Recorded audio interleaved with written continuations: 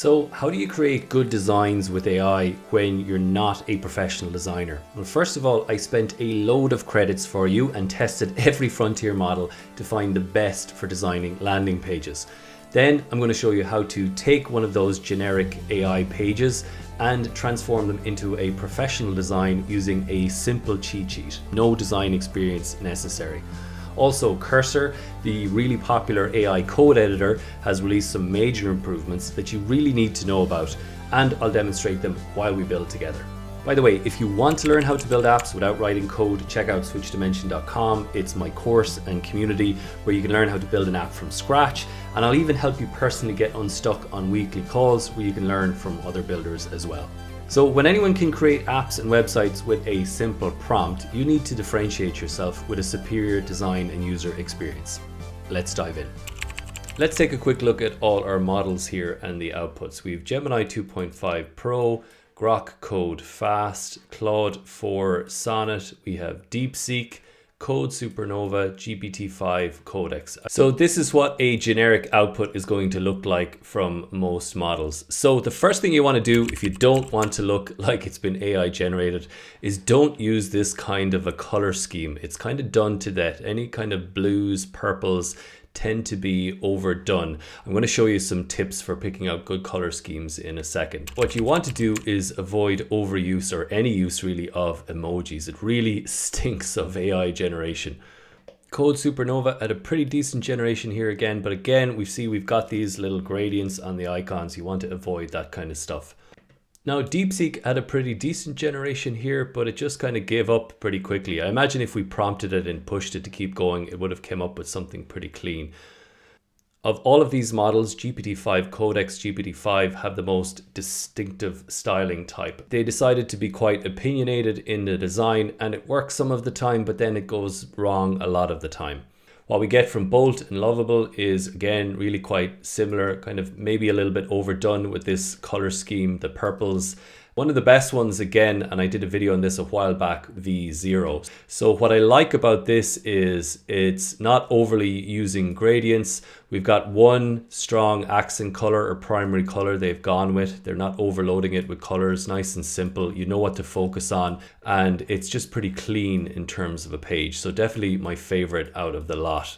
So I highly recommend V0 as a design platform, but I also do realize everyone out there is using multiple different IDEs and they don't want to be paying for lots of different subscriptions. So if the design quality is pretty much the same across most of these platforms now, we need to think about other criteria to judge success. Things like cost and also speed. So I have a kind of surprising favorite from this test, and it's not what I thought and probably not what you'd think either, but it was actually Grok Code Fast. So it's not exactly the best designer of all of them.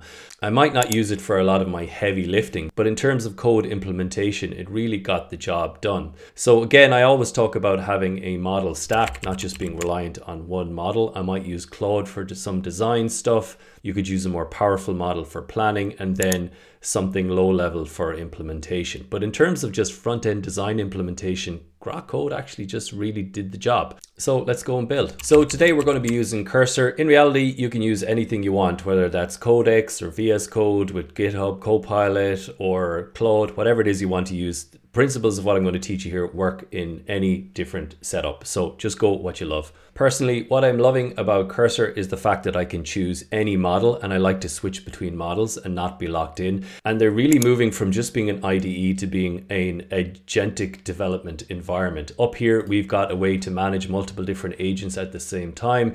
They've got a new agent window that gives you a great new way to review. They've got background agents, and they've got a CLI if you want to get super agentic and spin up your own processes. So the first thing we want to do is nail our scaffolding or the skeleton of our site. That's just going to really help our design and our professionalism. So first thing, we're going to be using React and Next.js. So Next.js is going to mean that you've got pages that can load really fast. So that's one hallmark of good design. We're going to use Tailwind for our CSS. That gives us a whole load of pre-built, built-in goodies. We're going to use ShadCN for our components. Now, the thing about ShadCN is it tends to look very similar, but it's just the component structure. We can actually style this whatever way we want with different color schemes, shapes, etc. So it's a really good basic starting point. We also have motion. It used to be called Framer motion, but it gives us these nice little effects for our interface, which gives us a nice bit of professionalism. And then last but not least, Lucid Icons, which gives you 1,000 or so icons that can be used in your designs. They're really consistent and they're really useful for giving you that extra little bit of polish. So you can choose to pop open your terminal here with Command J and actually install these individually, or just ask your agent to do it. I've got my agent open here on the right, and I've set to agent mode, and I've set my model here to Grok Code Fast, and I'm just going to run this. Now, instantly you're going to see how fast Grok is at just knocking through the challenge. Like, look at how fast it's running through here compared to other models. It's just so impressive. So that is blazing fast. In under a minute, we have all of those set up with just that simple prompt, and you can see everything is now set up and installed here. Okay, you can see down here now in cursor, it shows the context window. So we've used 17% of our context window. And what I like to do is refresh the context as often as I can, especially when we're moving on to something new. So there's lots of different tools you can use to get inspiration. But one tool I've leaned on a lot over the last couple of years has been Mobbin. Now, full disclosure, I was going to be covering Mobbin in this video, so I reached out for a collaboration and they were very kind to sponsor this video. I have to pay for all this code generation somehow. So there's a ton of different inspiration sites out there, but what makes Mobbin different is these are actual real designs. So oftentimes when you're looking at templates or designs on Pinterest or Dribbble, they're these ideal scenarios of something that's mocked up, not a real interface that's been heavily thought through. So what we want is to actually see actual real life design flows. So if I click on Revolut here, it will break down all the different screens on the app, and all of these then are actually categorized. I can actually search for best practice of what's been implemented across massive companies like Headspace, Revolut, Uber Eats, and more. So let's say I was designing a learning app. I could use these screens as inspiration for my AI. I could copy them, paste them in, have the AI create something similar. You want to follow existing patterns, and that's what Mobbin is great for. And the team have given a really nice discount to sign up in the description below. Okay, so after going through loads of different designs here on Mobbin, I think I like the style of what we've got going on here with Current. Even the logo, this image here on the right hand side, I think it just kind of fits what I'm thinking of. So you can get lots of different inspiration for color schemes here, what might suit your particular brand. If you want to come up with a completely new color scheme or get a feel for what kind of colors work together, you can check out coolers.co and you can pick any particular color scheme that you like. I kind of like what's going on here with this one. And you can even visualize how those colors might look together in your end design. So I actually think this color here is going to do well as an accent color in this case. So the cool thing about Cursor now is you can actually create your own custom slash commands or custom modes. If I type slash here, I can actually go and create a command. So I'm going to name this command Product Manager. Sorry, it's just off screen there, and I'm just going to hit return. And in here, I'm going to write my instructions. So we're going to use this agent template to create a really quick PRD, and that's going to be the basis of creating our landing page. You could also use the BMAD method, or you could use GitHub Spec Kit for this. I just have rolled my own one here. It's really super simple, and I've added it in the description down below.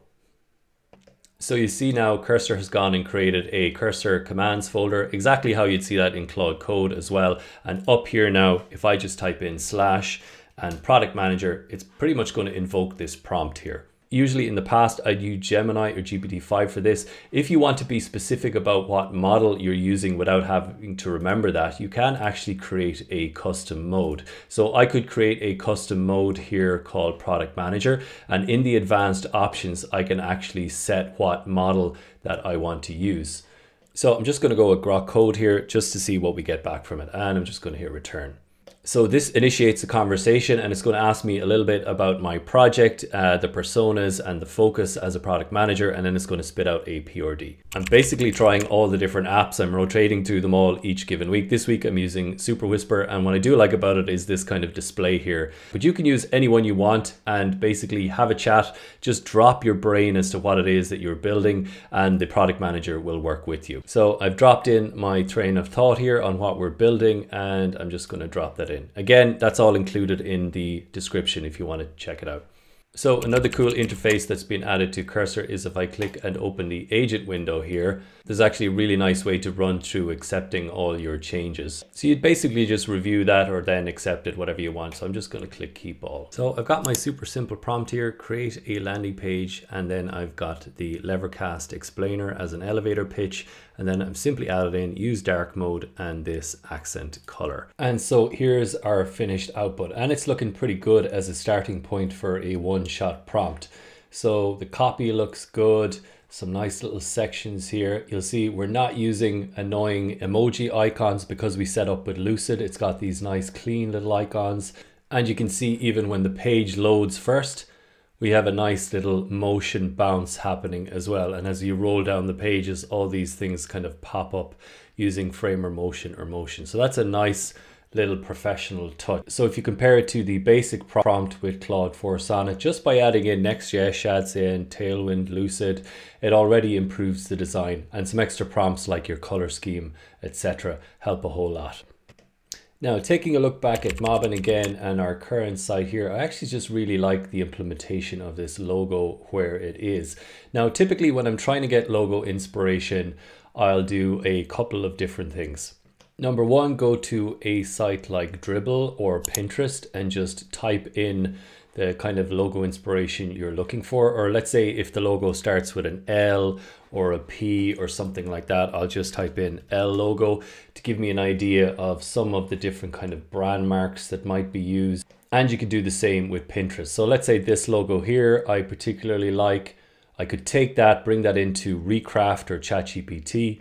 So for instance, I just dropped it in here and then got it to recreate a version in Levercast. Now the logo type is too much the same, so I can't really use this, but then you could try some more generations. I tried a couple of different options here. Can be a bit of a messy process, but you can have some luck sometimes. So I've had some more success with logos with Recraft. You can actually just go and use any of the various different styles. Some actually some good logo creation styles here that you can use. But in this case, I just used regular old Nano Banana, which is baked in. So if I click this button here, I've got the original logo attached here, and I just say I want Levercast in this font, generate, and it gives me this. Now what's cool about this is that it's actually in vector format. So it's not a rasterized image or a PNG, which is great for a logo. And I can export that as an SVG here. While I'm in Recraft, we're going to generate an image we can use. And also I want to build some unique iconography that we can put in that's just a little bit different from the typical Lucid icons. It gives it a slightly more professional feel. So using the vector icon setting here, I just clicked apply. And in this, I just said I want a lightning in a cloud with kind of like a chat message thing just to show the speed. And you can basically attach a color scheme here as well. So here's the image colors that I attach because this is the brand that we're choosing and this is what it's generated. And again, it's an SVG, so we can download that and add to our public folder in Next so that we can use it. Then I wanted to come up with an image I can use. And again, one thing that really sells professionalism is when you subtly bring in the color scheme of the brand into the imagery. You just know that a brand is a brand, not because you're seeing the product in it, but the style of it, the colors, etc. And then you see we could also do mock-ups that are going to look very stylistically the same just because we're pulling in the same color scheme. These two images look like they belong together. Now, if you totally want to go to the next level, you can go and turn this into a product video. So I basically went to OpenArt. You can do this in GPT-5 with Sora or any other tool that you've access to. You don't necessarily need to subscribe to OpenArt. But it says here, man walks down the street with a white speech bubble, icons appearing all around him. So this is the idea of Levercast. You write one text and then it can syndicate across all your different platforms. So now we've got a nice video we can copy that into the public folder as well in Next.js.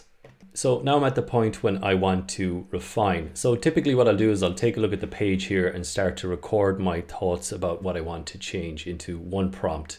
So I took a look at the page, I looked at everything I wanted to change, and I recorded it all into one long prompt. So that includes the logo placement, adding in the video, some changes to the icons, etc. You can see this prompt here if you want to pause it. Okay, cool, it's starting to look a whole lot better. Now, we've just got one icon here. In reality, I'd actually have a different one using Recraft for each one of these, but we're just gonna stick with one for now.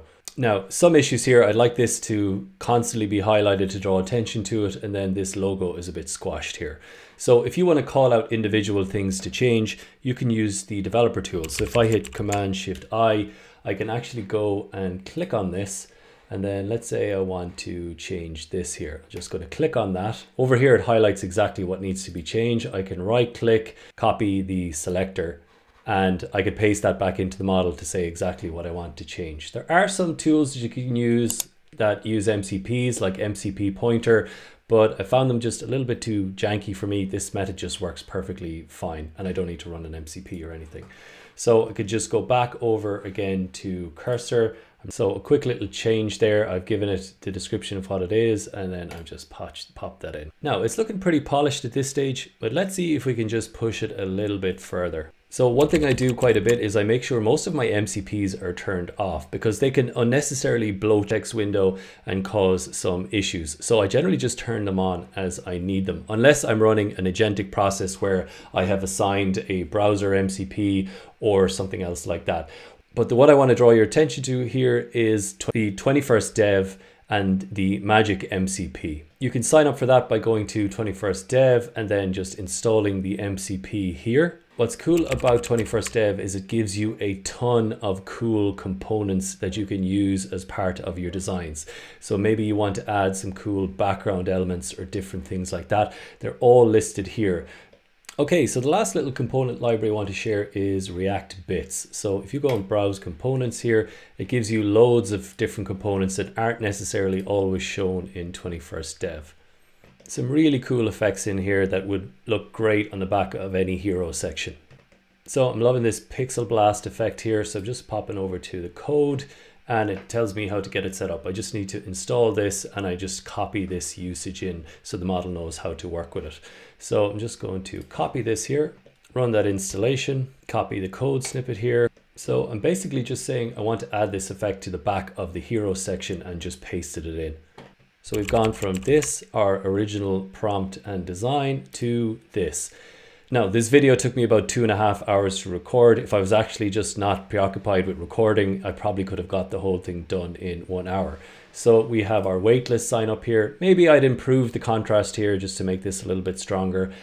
We've got all our different sections. We created our icons, our custom video with our color blocking style in the background. So we have our custom generated logo for Levercast. We have our image that was generated that has all our bubbles jumping up. We've got color blocking of the accent color in the back of the image, which ties it into the site. We could do a little bit better on our contrast here against the background.